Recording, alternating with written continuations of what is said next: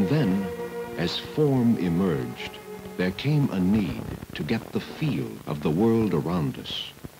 A need to reach outward. No, no, no. Coupled with the realization that for now, the authority to choose what we might reach for came from without and not from within ourselves. No, no, no.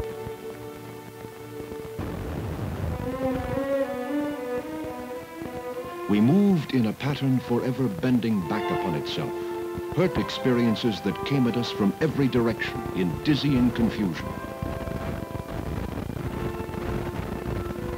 A, B, C, D, E, F, G, H, I, J, K, L, M, N, O, P. Let's open our books. C, Dick, Dick, run, run, run, run, run, run, run, run.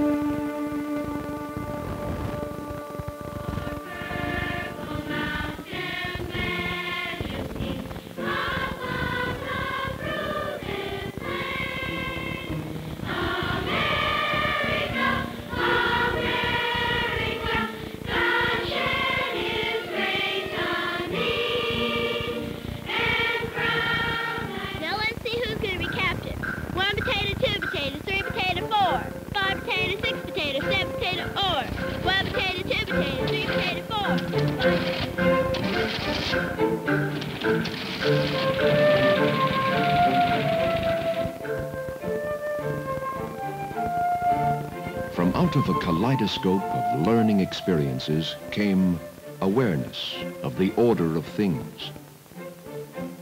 That we must watch out, lest we get our fingers burned.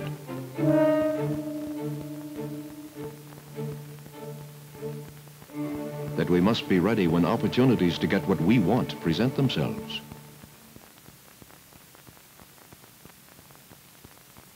We may dream, but we make those dreams come true through our own efforts.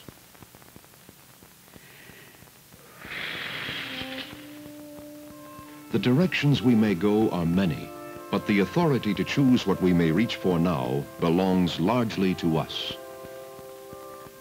And we must make a mighty reach if we are to achieve our dreams, continuing our course upward, outward, into the world.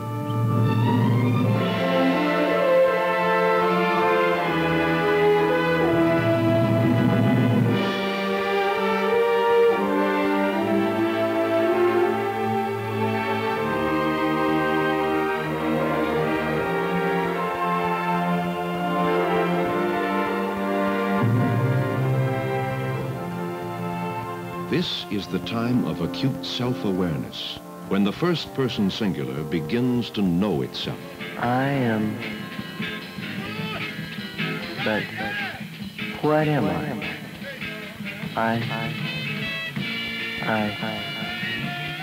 Who am I?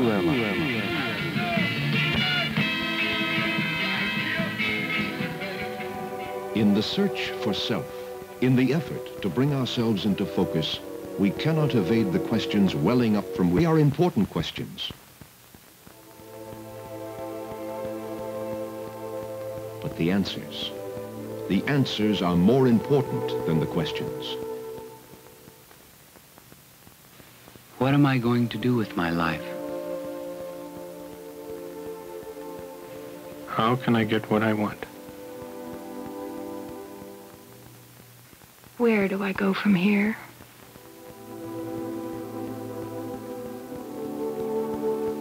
Maybe I ought to be an auto mechanic. I like fixing up cars.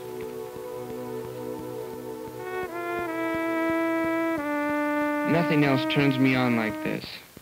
When I'm blowing a horn, I'm me. I'm just not with it in math. English, social studies, okay. But math, ugh. Pretty good grades.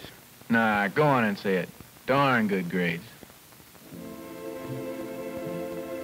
The bits and pieces of self-knowledge we have acquired quite casually, at home, at school, at play, are the pieces of a puzzle we must now put into place. No one else can work the puzzle for us. We alone can recognize the relationship of the pieces which make up our own identity. But as the parts of our identity fall into place, the questions, what am I going to do with my life? Where do I go from here? Narrow down into one question, the big question. What am I going to do rather soon now, after this stage of my life is over, after I'm out of school? Can you answer the big question?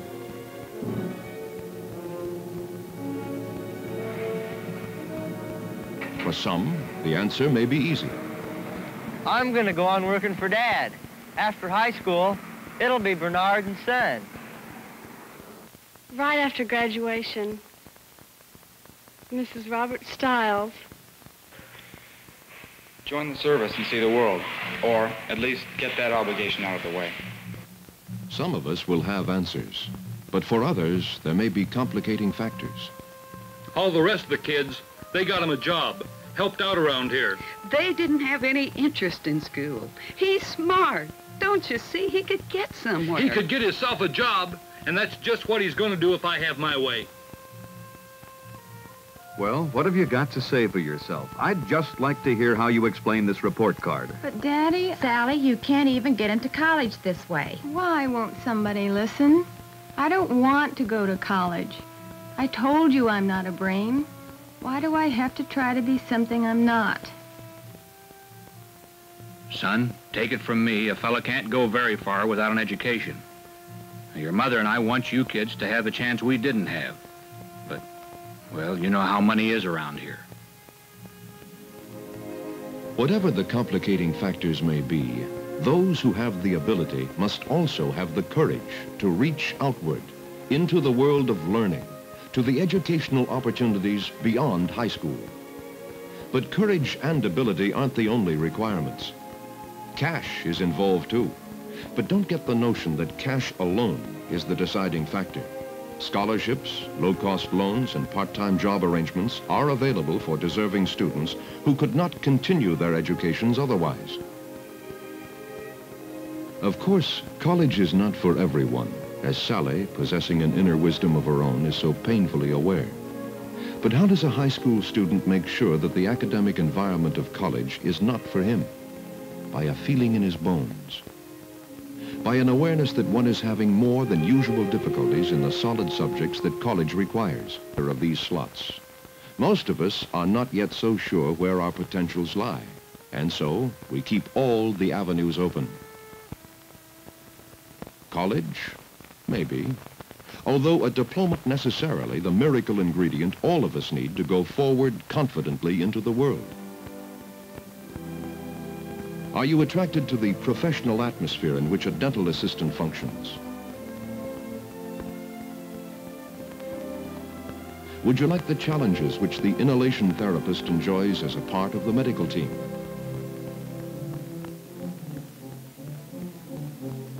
Do you want the respect accorded those who have mastered complex skills? The satisfactions of being able to handle exacting details.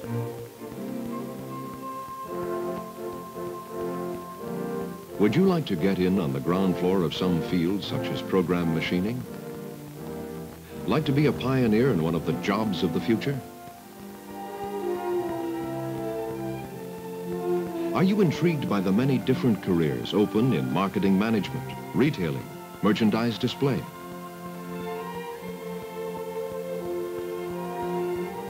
These and other post-high school educational opportunities are often not available in many of the four-year colleges, but they are available at area technical vocational schools and community junior colleges.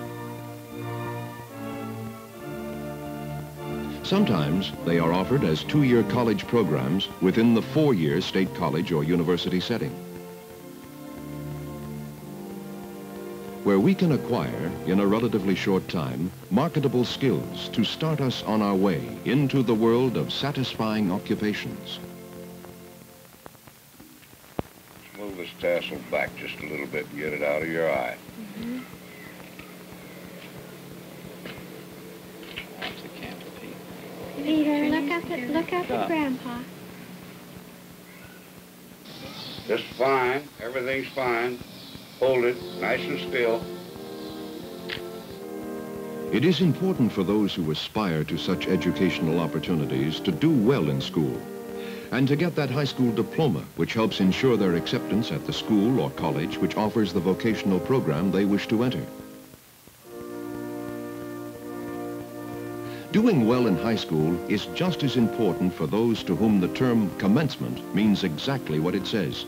The commencement of an educational process, which, as with the technical vocational community college graduate, is likely to be an open-ended affair, a lifelong pursuit. Many young people, as you know, begin that quest by enrolling in four-year colleges.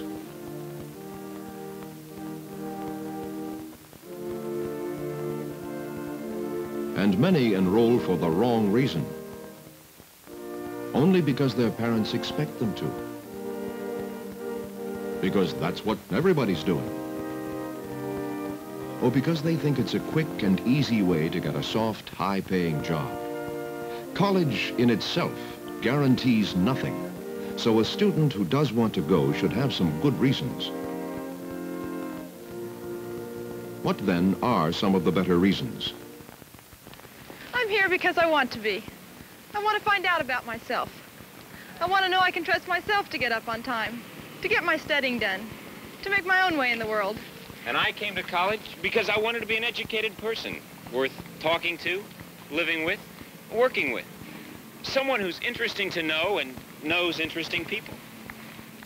And I came to college to find a man like that. No, seriously. Ever since I can remember, I've wanted to be a teacher. And that takes a college education. To be what... That's why you go. But we're not there yet. We're still in high school, considering the course our future should take. And now, enter parents, enter counselors, enter college-age friends. We need your help. You parents are very much involved in the decisions we make in the next few years. But please, give us the benefit of your thinking when we ask for it. But don't try to make our decisions for us. We need your counsel, and we need your support. Brother, do we need your support? So talk to us frankly. Dad, I've been thinking about college. Already? Well, I'm already taking college prep courses. Well, yes, so you are. And I was wondering, when I go, what can we afford? Well, we've been saving ever since you were born. Enough for an expensive college? Well, maybe not. Maybe one of the better universities if it isn't too far away, so getting you there and back a couple of times a year doesn't drain off too much. We expect to make some sacrifices around here while you're in school. Cut some corners. But a real expensive school would put too much of a crimp on the family finances. And then there's Jack and Susie to think of. We've got to have some money left for them when they reach college age. Yeah. Well, thanks for giving it to me straight. Now I know what I ought to do with the money I earn from summer jobs, just in case I get any notions about some upper crust college. Give it to us straight, folks. If we do right by ourselves during the years we're in high school, we'll be coming to you often for the advice and facts we need. So maybe we'd all better get the facts in mind. Do you know how much it costs to send a son or daughter away to college these days? Are you aware that scholarships, while they may be rewards for good grades, are also generally based on financial need? And that means the bee is on parents, if they possibly can, to contribute the major part of college expenses. And you counselors, boy, do we need you. You're the ones who help us size ourselves up as possible college material, who help us understand how the efforts we make now are going to pay off. John, you're doing well in everything except biology. Is there a reason for that that you can think of? Well, sometimes I wonder if my biology teacher doesn't have it in for me. Why is that? Well, I'm late handing in a paper, and it's a crime. I get a C on a test, and it's not good enough. She's always bearing down. John, is it possible that she's bearing down because she thinks you're capable of doing better work? Who knows what she thinks? Well, if that is the reason, she's doing you a favor. You say you want to go into pre-med. That's going to be tough to swing unless you get well-grounded in biology right here in high school. And now, you college-age friends, or older brothers and sisters, what words of wisdom can you give us? Hold off until we have a slot back behind the end in the drive. Right. Bring that card over here, leave the end of those. Exactly. Learn to study while you're still in high school. I have enough trouble with a couple of roommates who happen to think college is a perpetual bull session. But if you have to learn to study with somebody yakking all the time, forget it. Suit yourself is my advice. Don't sign up for a college for the single reason that your parents went there like I did. It's your life and your education. Map it out to suit yourself. I say get your grades up now. The school I wanted wouldn't have me. Had to go someplace else for a year and get with it. Knock off some A's and B's and get good enough to transfer here. I could have saved myself a lot of grief if I'd wised up in high school. Read. Read everything you can get your hands on. College catalogs, fiction, newspapers, the label on catsup bottles. You have no idea how much reading there is to college, so come prepared to book it. Oh, and not just on the weekends or before an exam, but every night. Read, read, read.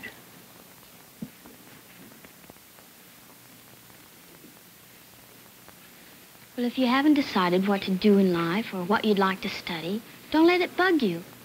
Stay loose. That's one of the things college is for, to find out what you might like to be. Well, sample all kinds of things. One of them eventually will ring a bell, and then you'll know. Well, maybe you'll hear 2 or 3 bells and make a false start or two. That's not fatal. Everybody hammers at you. These are the years of decision. All right, you've got to make decisions. But most of them don't have to be final. The only one that has got to be hard and fast is, don't drop out once you get there. We make our decisions on the basis of what we know about ourselves and what our parents, counselors, and friends can offer. If the decision is yes to college, then the question is, which college will it be? And how do we get in? Maybe even, can we get in? The answer is yes to that too. There are more than enough places for those who are serious about attaining a college education. More than enough in the nearly 3,000 institutions we have to choose from. Institutions such as the large private universities, the several hundred state colleges, the land-grant institutions,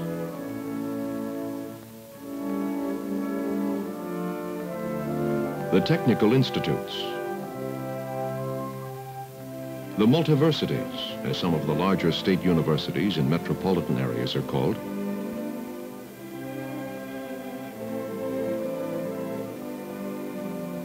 the grassroots places, smaller and for that reason more attractive to a certain kind of student.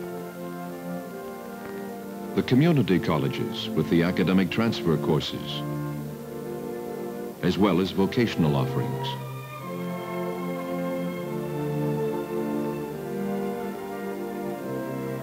The military academies, the church-affiliated colleges, the city institutions,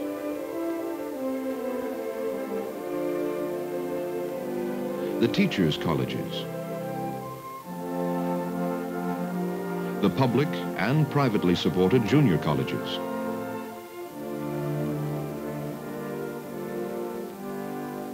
the engineering schools, and the liberal arts colleges. If we have prepared ourselves adequately, we don't need to worry whether there are places for us. What we need is a rational approach to selecting the school or schools which promises to be the most advantageous for us. College catalogs are the places to go to find what courses are offered, what financial aids are available, the admissions requirements, and the probable costs of attending the institution.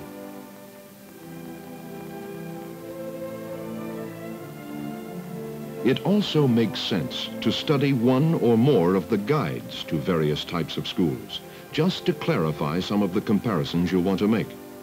Also, these guides may provide helpful suggestions about how to go about making a college choice. But the college catalog alone will tell much of what you want to know, particularly if you take the opportunity to go over parts of it with the college representative who comes to your school. But there are questions involving personal preferences which we must wrestle with more or less on our own. Which is for me? Straight to summer school after high school graduation.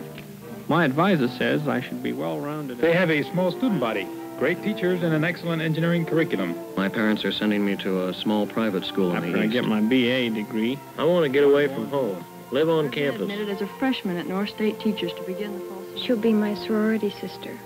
Mother and Dad went there. That's where they met, and it's our church college. junior college my first 2 years. I can work for Dad. I'll finish at state. If freshmen and sophomores would start listing their preferences about the kind of college or university they'd like to go to, there'd be fewer of us coming up to the all-important junior year still up in the air about college. As early as the junior year, we ought to be scouting out a half a dozen or so places we think might fill the bill. And then it's back to the counselor. He has information about the colleges and universities on our list that nobody else has, plus the scoop on us. John, this is the freshman profile of the first college on your list. Sort of an overall picture of what first-year students there are like. Pretty high. You're just barely in the bracket. Now, sometimes that's good. Keeps you reaching, makes you knuckle down. I think I'm knuckled down about as far as I can go. Besides, I've got to have time to work some, part-time. Maybe I better scratch that one and think about applying where I can at least hope for an A once in a while to keep me going. John, I think you show very good sense. We'll put this away and try another one. The fall of the junior year is also the time when we start on the agony alphabet. PSAT, SAT, ACT, and NMSQT. Those tests that help clear up any confusion we might have about what kind of college is best for us and which kind of college will be likely to have us. The testing time is usually announced or posted, but a word here about whose responsibility it is to find out when and where such tests are given, and whose responsibility it is to get there on time, rested, and ready to take them. Need a hint? Well, don't depend on your parents or your counselors. Don't depend on anybody but number one. In our junior year, if we can afford it, it's a good idea to work in some visits to the colleges still on our list. Hearing what the students have to say about the place and what they are like. Having an interview with the admissions people. And looking over the facilities we'll be living with in the future.